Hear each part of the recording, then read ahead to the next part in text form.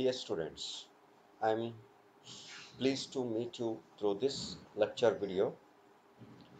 During this COVID-19 disaster, I request you that stay home and stay safe. With this tip, I would like to start my lecture video on chemical kinetics, numerical problems and solutions. Students, as we have discussed in the theory classes in the chapter chemical kinetics, we have various kinds of problems for the discussion. One is on the kinetics of oxidation of indigo carmine by chloramine T by spectrophotometric method, and secondly on the second order reaction with the reactants of the same concentration, and third one is calculation of the half-life period for the second order reaction when the reactant concentrations are equal. So I will take up one by one.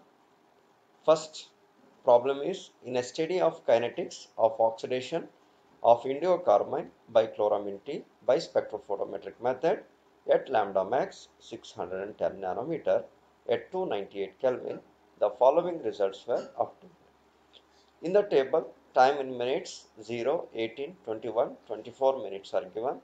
Corresponding ODs are 1.03, 0.51, 0.45 and 0.40.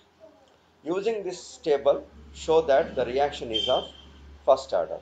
It means that the target is you have to show that based upon these data, you have to show that this reaction follows a first order kinetics. So you have to recall the experiment what you have done in the laboratory hours. You have taken indigo carmine and chloramine T along with a buffer solution in a cuvette and you have placed in the colorimeter instrument at the lambda max of 610 nanometer. As you have noted down, with increase of time, you have observed that there was a decrease in the absorbance. And finally, using these data and using the rate constant equation, that is K is equal to 2.303 by T log of OD0 by ODT, you have calculated the rate constant.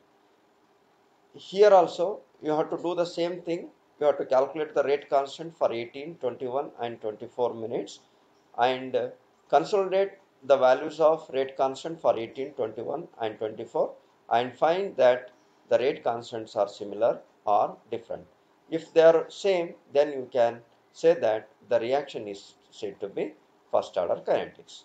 Now we start solving this problem using this formula. K is equal to 2.303 by T log of OD0 and ODT. And for this, how to use this formula? For T, for whichever T you have to calculate the rate constant, you have to take that T, and OD0 is similar for all the calculation of 18, 21 and 24 minutes, that is 1.03. ODT is for which time you are going to calculate the rate constant, the corresponding OD should be taken. Now for example, first case I have to take when T is equal to 18 minutes, OD0 is 1.03, ODT is 0.51.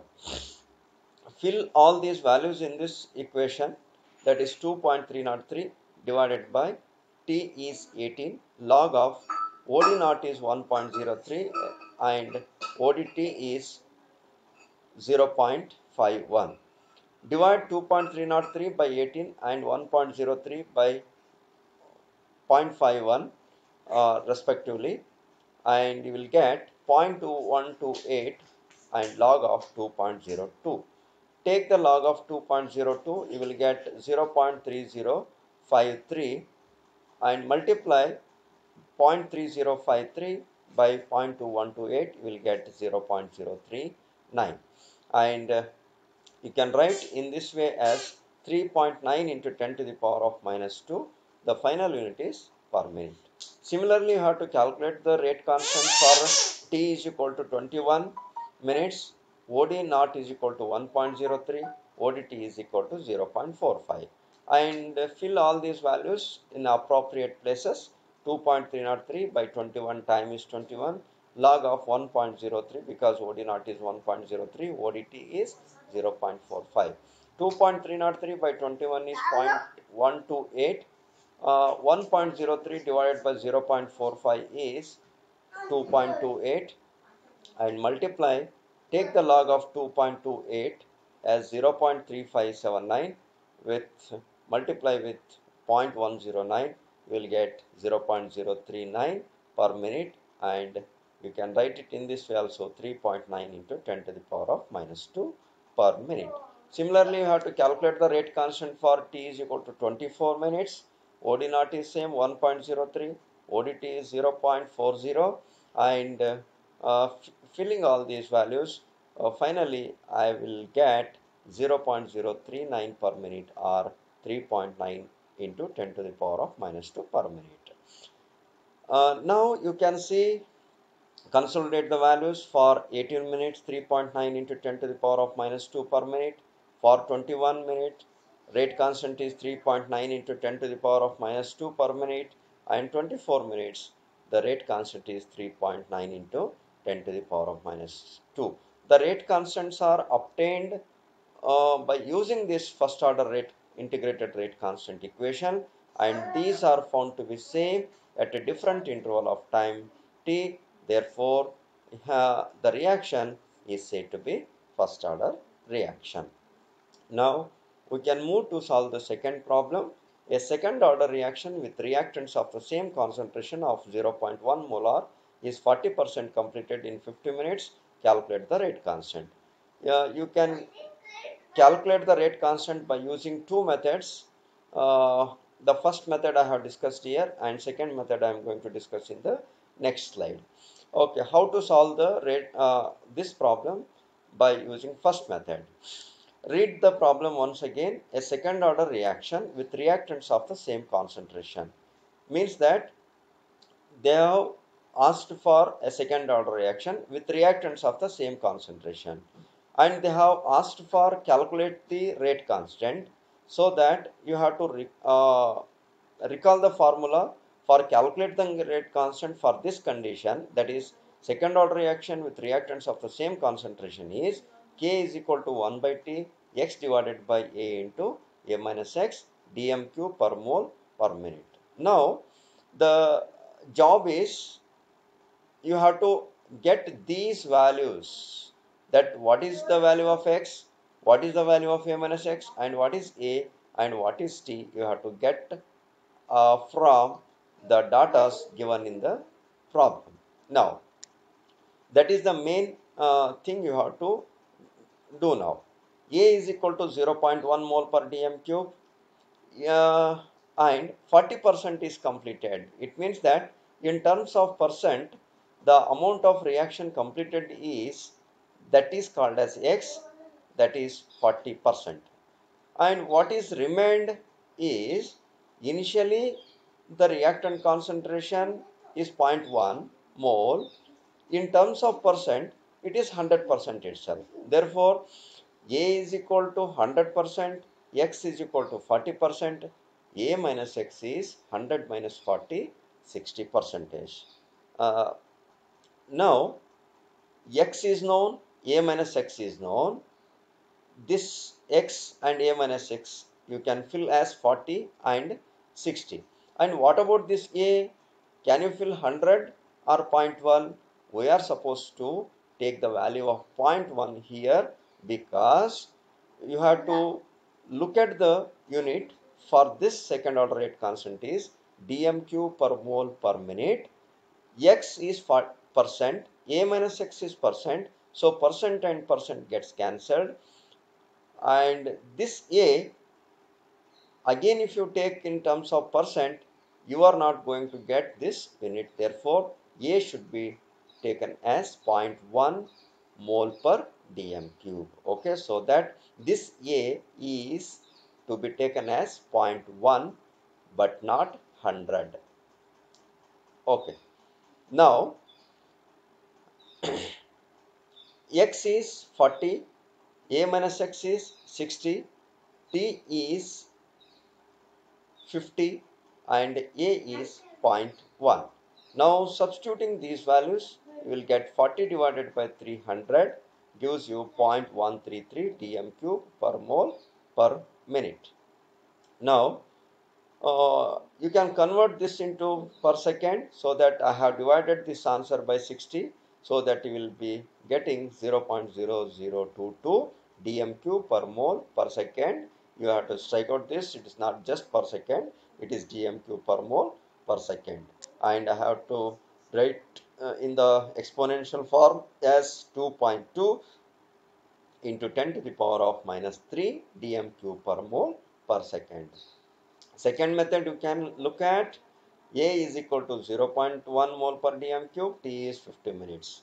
If you want to get X in terms of mole per dm cube and A minus X is in terms of mole per dm cube, what you have to do is, you have to calculate X in mole per dm cube.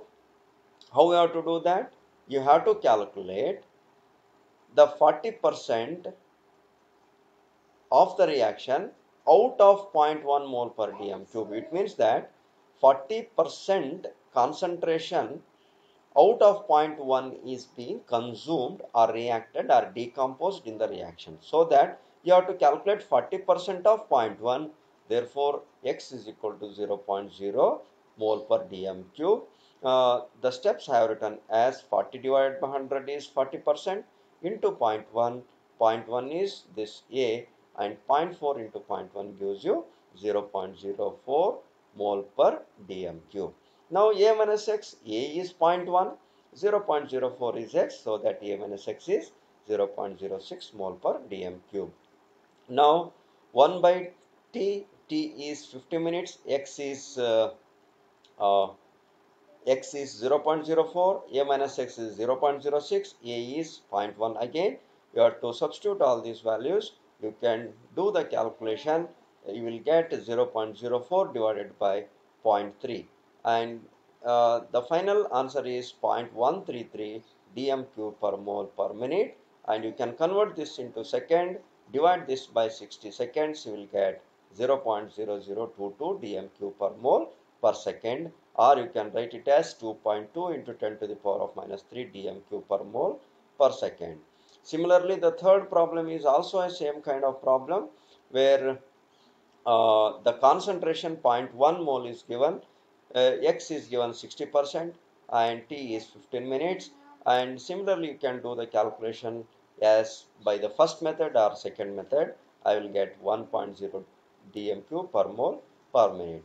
And similarly, the fourth problem is also a same kind of problem, where concentration is given different, 0.05, 65%, that is X, and A minus X is 35%, time is 50 minutes. You have to follow either method 1 or method 2. You will get the answer as 1.23 into 10 to the power of minus 2 per dm cube per mole per second. Similarly, the fifth problem is also a same kind, where the concentration is 0.1 mole per dm cube is given, X is 10% and time is 30 minutes, so that A minus X is 90%. Now you can fill all these values in the same equation. I have obtained the rate constant as 6.166 into 10 to the power of minus 4 dm cube per mole per second. Now finally, the last problem is, calculate the half-life period of a second order reaction in A is equal to B, given that rate constant is 3.4 dm cube per mole per minute and concentration of reactant is 0.1. Now rate constant is given, initial concentration is given. They have asked for a half-life period for which reaction? Second order reaction. For what condition? A is equal to B. Now the equation for this is T of is equal to 1 by K into A minutes. K is 3.4 and A is 0.1. The final unit is minutes, because mole per dm cube from 0.1 and dm cube per mole from K will be cancelled. Only remained in the denominator is minutes, and therefore final unit is minutes. The final answer is 2.94 minutes. Okay. I hope that all the problems are clear to you. Thank you for watching this video. Stay home and stay safe. Thank you once again.